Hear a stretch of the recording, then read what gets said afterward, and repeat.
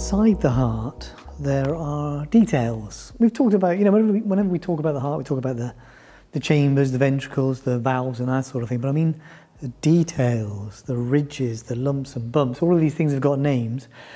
And I tend to forget their names because I don't teach this very often. So I thought if I make a video about it, maybe I'll remember their names. So let's do that. Let's look at the details inside the heart, some of which you may well have met before and some of which you may not.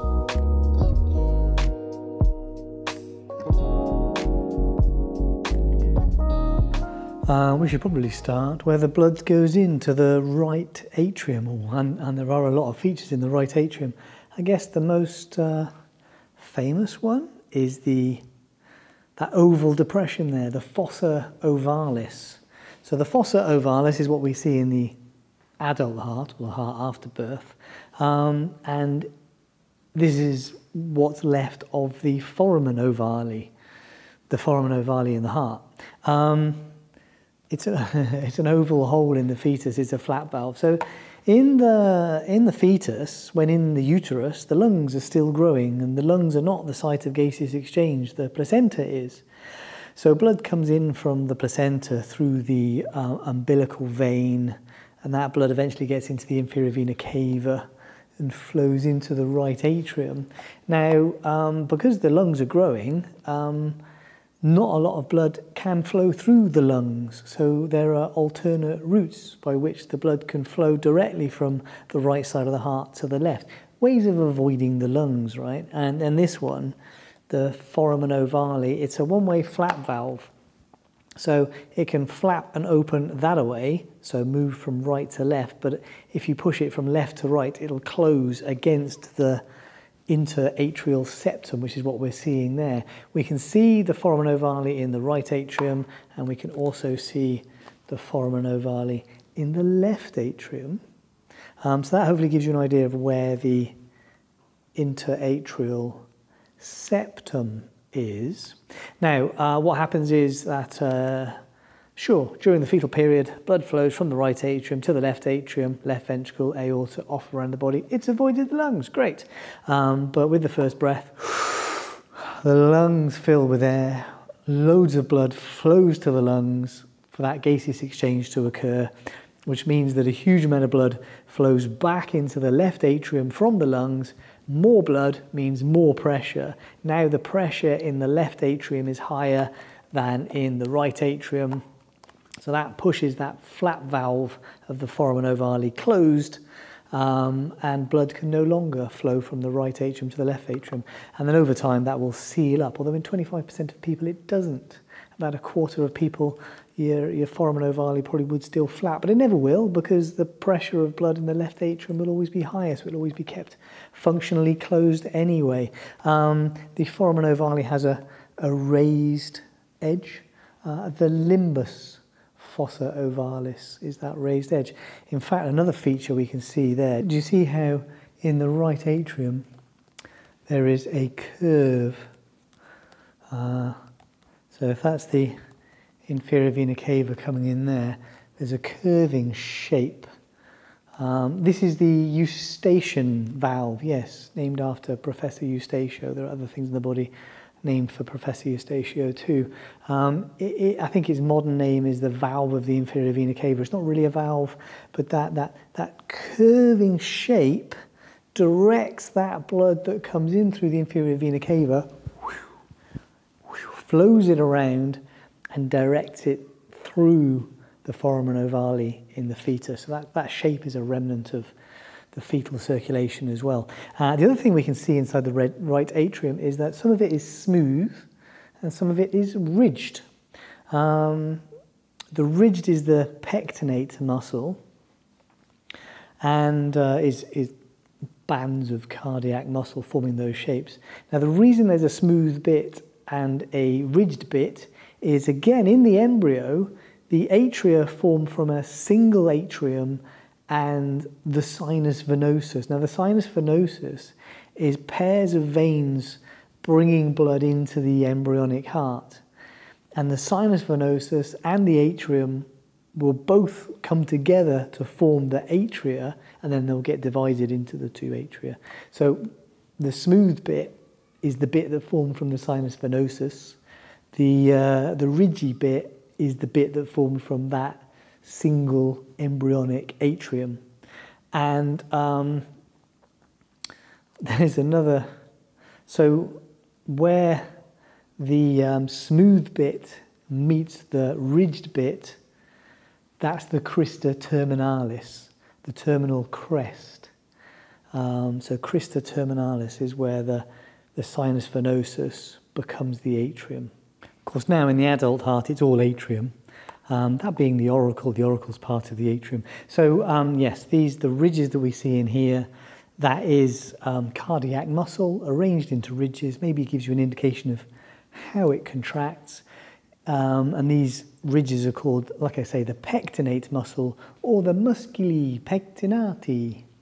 The other thing we can see in the right atrium, you can see a red round hole in there. That is the opening of the coronary sinus. Oh, more confusion. There are other coronary sinuses. This is the coronary sinus that collects blood from the cardiac veins. So the coronary arteries supply blood to the muscle of the heart.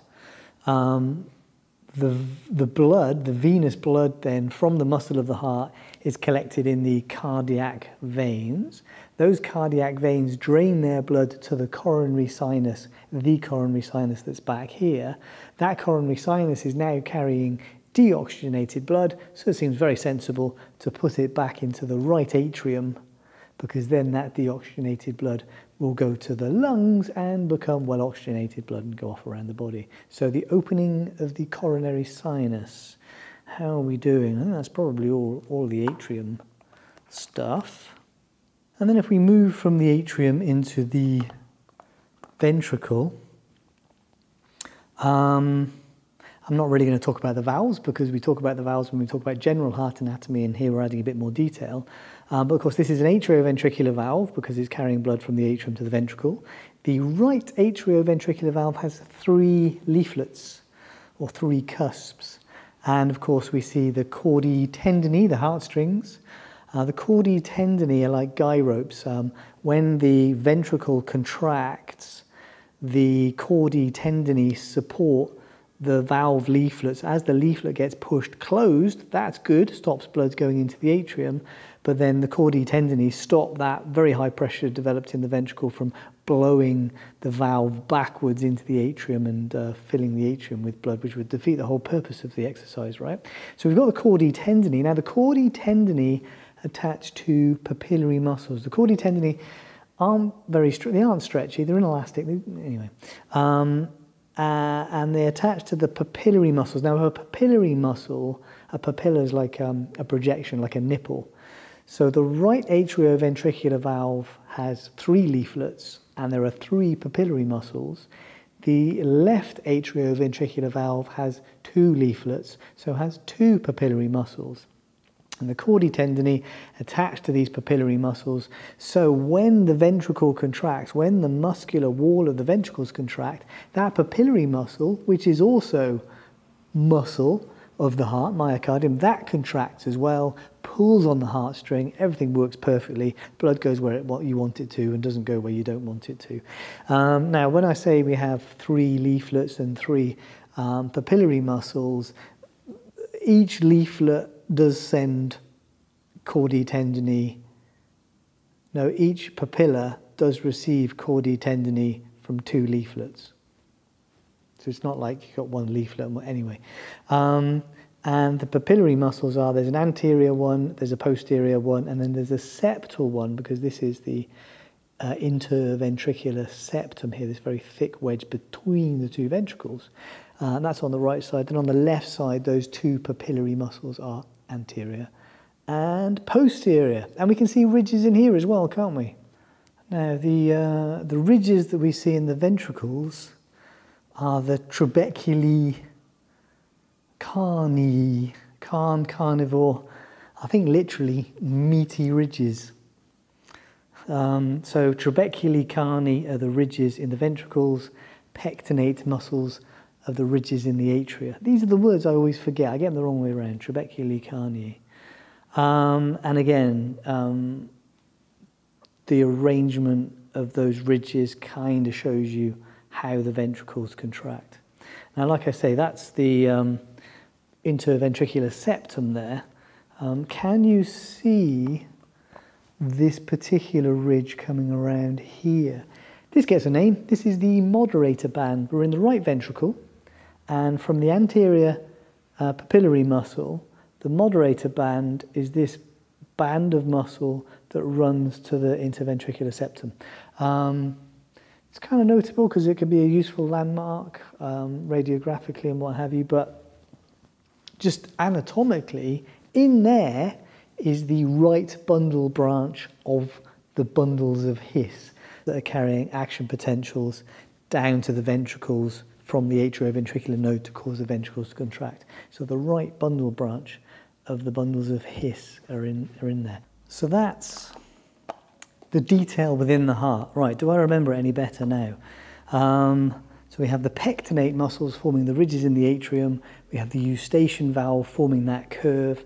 The delineation between the smooth and the ridges in the atrium is the crista terminalis.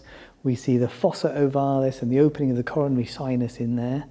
And then in the ventricles, the ridges are the trabeculae, carneae. We have the chordae tendineae, the papillary muscles, the moderator band, and that's probably it, right? It doesn't sound so bad now I've said it out loud. I think I might remember that in the future. Maybe, test me. All right, more detail about the heart. Always a fun organ to talk about. Right, speak to you next week. Hopefully that was useful and interesting. Hey, it was useful for me, if nobody else, right?